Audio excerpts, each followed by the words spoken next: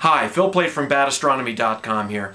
Today is March 19th, 2008 as I film this, and tonight is the vernal equinox, what we here in the United States call the first day of spring. Now there are astronomical implications about this, and I'm not going to talk about them now. You can just check the show notes and you can get all the information you want. But there's a legend that says that you can only stand an egg on end on the first day of spring. And the legend's totally bogus, and I talk about it again in the show notes. You can find all that information. But I go around and I give talks about this, and I have my web pages about it, and I stand eggs on end and take pictures of it. And people email me and they ask me how I do it, because when you just try to stand an egg on end, it's actually kind of hard. Doesn't matter if it's the first day of spring or not. And so I have a technique that I use, and I thought I'd make a little video that shows you how to do it. And then you can stand eggs up on end by yourself today on the spring equinox, or you can just try it some other time and prove to yourself that this legend is bogus. So, what do you need? Duh, the first thing you need is a chicken egg. Go to the store, get yourself a dozen chicken eggs. A dozen is a good number because you want to have a few hanging out there in case you can't get one or two to stand up. You can keep trying and you have plenty of eggs to choose from. You can get brown eggs like I'm going to be using, or white eggs, it doesn't matter. I assume you could use duck eggs or goose eggs. I have no clue, but you can try that for yourself.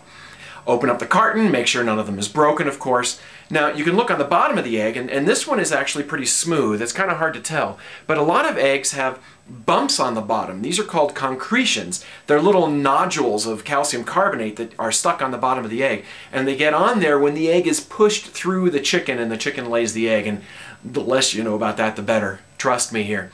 But those little bumps can actually help you stand the egg up because they act like little stool legs and they support the egg. You can use a smooth egg if you want, a little bit harder to do it that way. You can use the one with the bumps. Either way is fine. The second thing you need is a flat surface. You need a desktop or something like that. That's what I'll be using here today. You don't really want to use a carpet or something that's rough because that makes it easier to stand the egg up, and you don't want to do that. You're trying to prove to yourself that the egg balances on its own. So no cheating, no putting glue on the bottom or clay or sprinkling salt on the surface and using that to stand the egg up, because that would be cheating, and we'll have none of that here.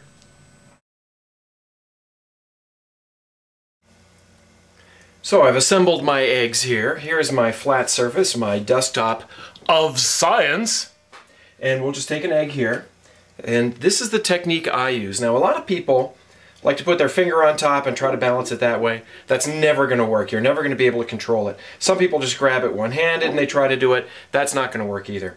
What I do is I take my fingers and I shape them into a U like this, both sides, both hands.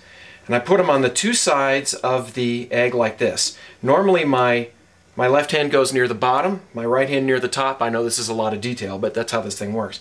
And then I use my middle fingers just to control it a little bit.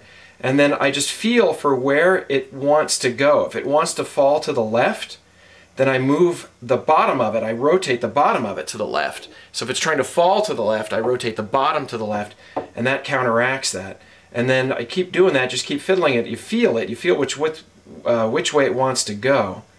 And then you just very gently roll it around until it finds that spot that it likes. And then once you're near it, you can kind of feel it because it stops really falling over and it gets very close to being balanced. And then you just use your fingers to very gently manipulate the egg, tap it, or just push it, rotating it, or whatever you need to do to get it to stand up.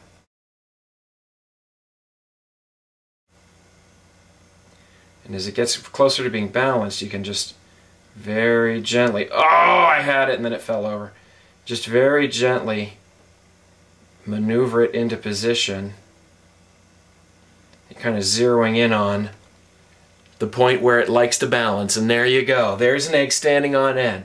The vernal equinox is not for many, many hours yet, and yet there's an egg standing on end. There are a lot of people who say you can only do this on the exact moment of the vernal equinox, and that's clearly not true.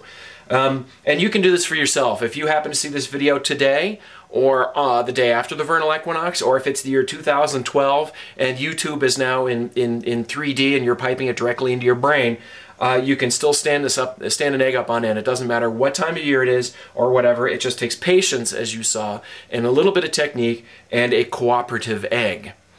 For badastronomy.com, this is Phil Plait.